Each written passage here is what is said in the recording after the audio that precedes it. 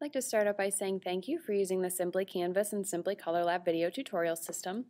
My name is Emily Sullivan, and this video tutorial is designed to show you how to prepare a file for a 2.5-inch stretcher bar. What we're going to be doing is adding an additional 3 inches per dimension onto the image so that the image can accommodate that 2.5-inch stretcher bar. So 2.5 inches will be used to go around the side of the frame, and the last 1/2 inch will be used around the back side of the stretcher bar where the canvas will be stapled and assembled. So the first thing that we're going to do once we have our image open in Photoshop is to come up to Image, scroll down to Image Size, and our image size palette will appear for us. What we have right now is a 16 by 20 image at 300 ppi. And what I'd like to do is size the image at 20 inches by 24 inches. And then we will have to add on that additional 3 inches per dimension. So what we'll actually be sizing the total dimension of the canvas at is 26 inches by 30 inches. So at this time what we're going to do is simply change the longer of the two dimensions, which is the height, and we'll be changing it from 20 to 30. In order to do that, I'd like to start by unchecking the Resample image box, and what that's going to do is set the pixel dimensions for us. As well, it's going to link together the width, height, and resolution so that if one changes, they all change proportionately to each other. So I'm going to highlight the height, the 20 inches, which is the longer dimension, and make that 30 inches. And you'll see that the width is only set right now at 24 inches. We will need to change that in just a few moments, but we're not going to do it in the image size palette. You'll see also that the resolution is at 200 ppi. Again, we aren't going to change it right now, but we will in a few moments be changing it to a 100 resolution.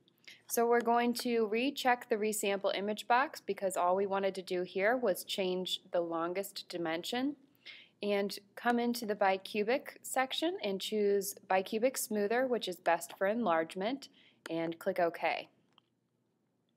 At this time I'm going to find my layers palette. It's just sitting behind my history, and we want to make our layer right now a workable layer. You can see that it is locked currently. We're going to do so by double clicking and renaming it Layer 0, click OK, and now that lock has removed itself and it is now a workable layer. So we're going to come up again into the image, this time canvas size, and at this time we're going to go ahead and change that width to what we actually want it to be.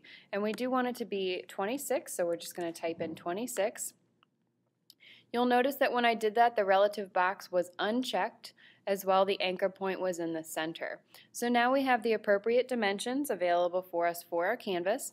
And what's going to happen when I click OK is that a canvas extension of 2 inches is going to be distributed around the width of the canvas. So I'll click OK, and there you go, you can see that. So now that we have the proper dimensions available for us, we do need to stretch our image out to fit inside of that. We'll do so by clicking Edit, coming down to Transform, Scale. And now we have some anchor points to choose from, to pull from. And what I'm going to do is hold my Shift key. You can see that I'm at the top left anchor point, and I'm just going to pull it until the image fills up that portion of the canvas. And likewise, down at the bottom right. Using the Scale Transform, what I'm able to do is just enlarge my image without stretching or distorting it in any way.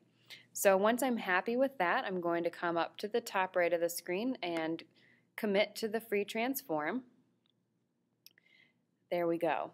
Before I go any further, I would like to pull a few guides down. Remember that we have added an additional 3 inches per dimension on this canvas, so we're going to pull some guides down to those points.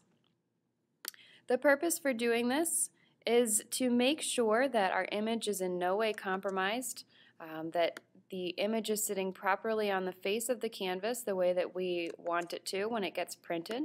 So we're just going to make sure if we need to make any adjustments that we can do so at this time.